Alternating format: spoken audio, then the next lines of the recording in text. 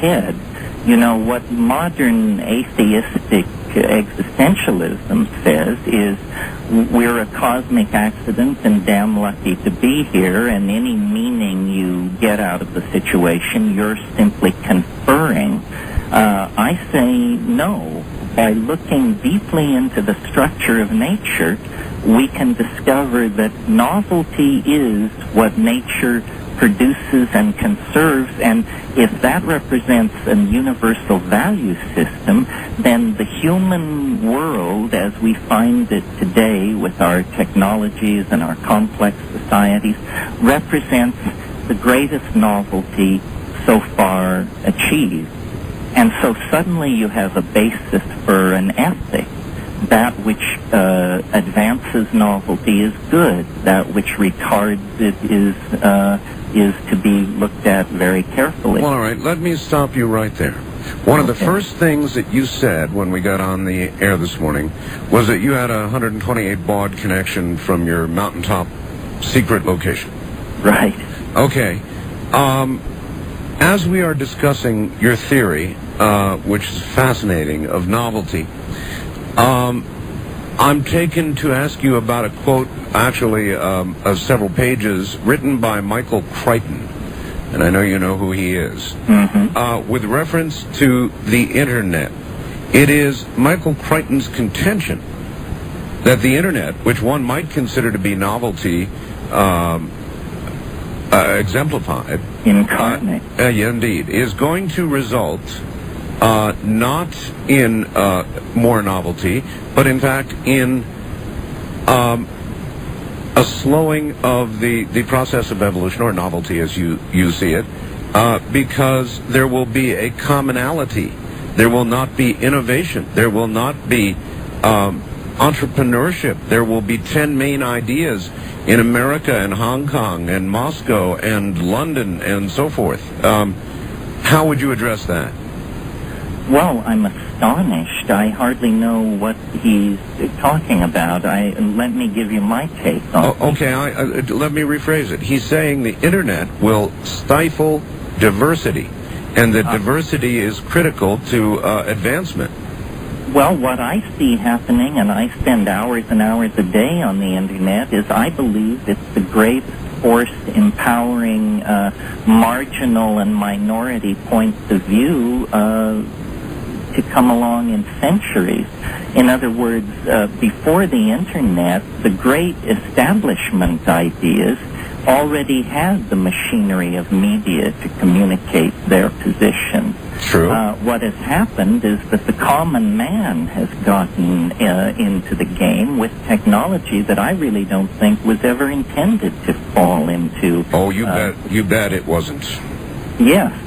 So I don't know what Crichton is talking about. I believe what the Internet is doing is dissolving boundaries between people's idea systems, classes, and factions, and we're getting a much richer evolutionary interplay among ideas and this sort of thing. So I see it as a very fertile place with a lot of mutation going on in hardware, in how people view it, ideologies, this sort of thing.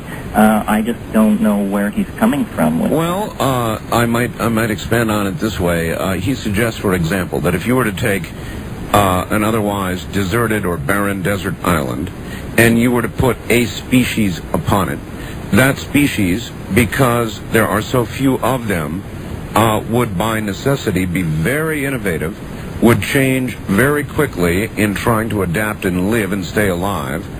On the other hand, if you put many, many creatures on that island, that process would be far slower. And he uses that as a parallel to the Internet. I'm not sure that I agree with it either. I just found it an interesting take on the sociological implications of the Internet. Well, you see, when people talk about the Internet, they're usually talking about the Internet that was, because it's moving so quickly. For example, I just read a paper by a guy named Alexander Cheslenko out at the Media Lab at MIT, and he's talking about plug-ins that will translate websites of one language into another. Well, now imagine when people can put up websites in Telugu, Witoto, Russian, French, you name it, and you can automatically slide into those websites and see what's going on. You're describing Crichton's nightmare and your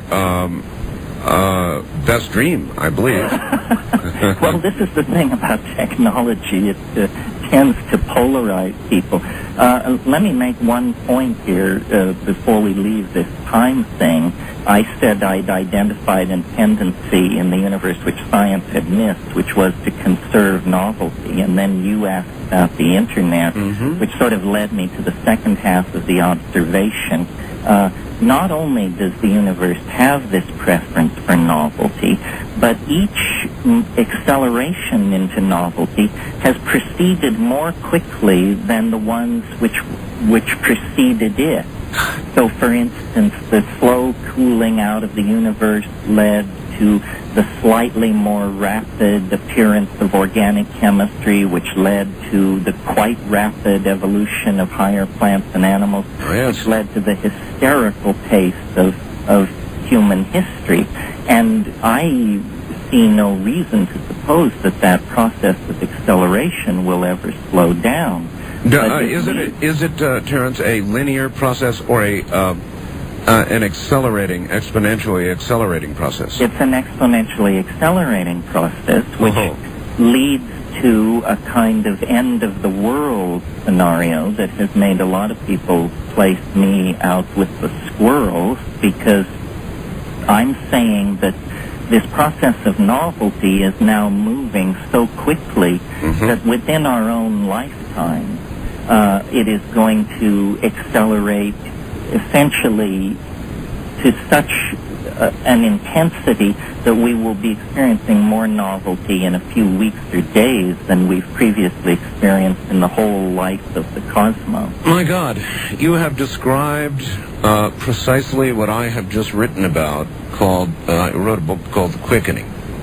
And someone showed me your book, and I said, this is in Atlanta. I saw it, and I said, yes, this guy is on to this.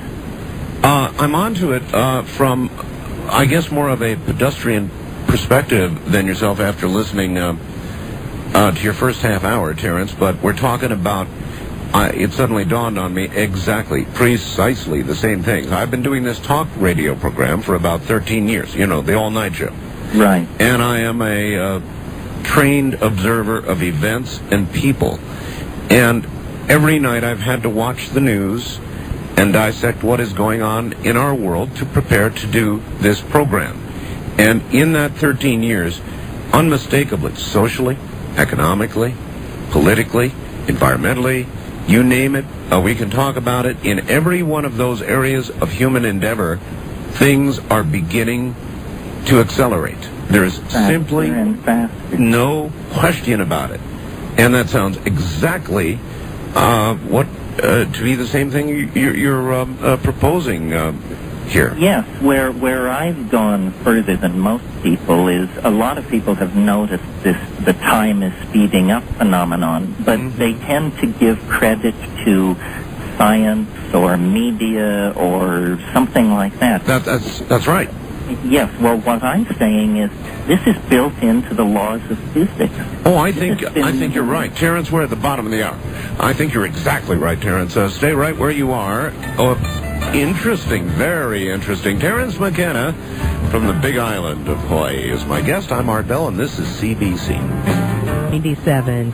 It's Art and his guest, the late Terence McKenna. And now, enjoy this on-the-go hour on the best of Coast to Coast AM with Art Bell. From May of 1997, it's Art and his guest, the late Terence McKenna. And now, enjoy this encore presentation of Coast to Coast AM with Art Bell. We have a very, very interesting fellow on the line. His name is Terence McKenna. And he's from the Big Island of Hawaii. And he has just described to me in language that you had to listen very carefully to Exactly what I wrote about.